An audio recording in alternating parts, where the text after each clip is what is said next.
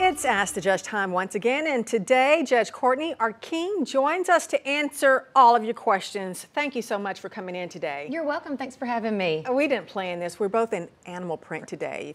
You can look real closely. Great minds think alike. That's right. Let's jump right in. Here's a question from one of our viewers. I'm trying to add my husband to my company's health insurance plan.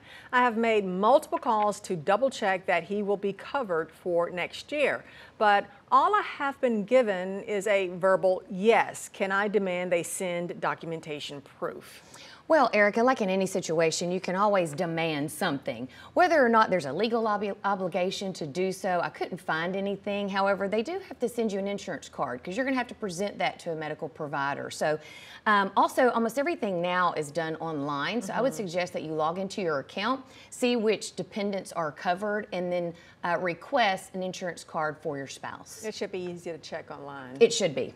Second question, my parents are divorced and my dad has full custody over the kids. I am 16 years old and I want to live with my mom. Are there any laws that will prevent me from moving in with her? Can she get in trouble?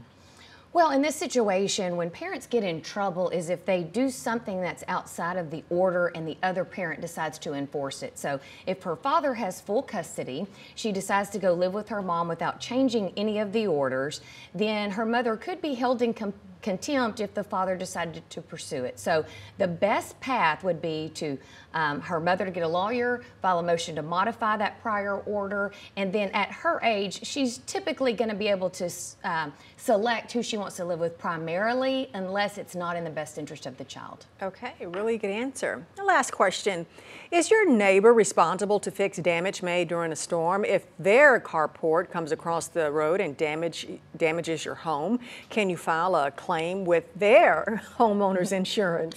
Yes, you can. You can file a third-party claim with their insurance. You can also file a claim on your own insurance, and then your insurance will have a right of subrogation against the other policy. So it's best probably to file both, let the insurance companies duke it out, and then you're in the clear. Okay, so there is a fix to this. There is a fix, and I also want to point out that in 3 days is the deadline to file your proof of loss if you had flood insurance on Imelda. So, okay, good reminder. Yes, we have to get those filed or it's drop dead. Okay, well, thank you so much. And if you have any questions for our Ask the Judge segment, just head over to 12newsnow.com/askthejudge and fill out the form.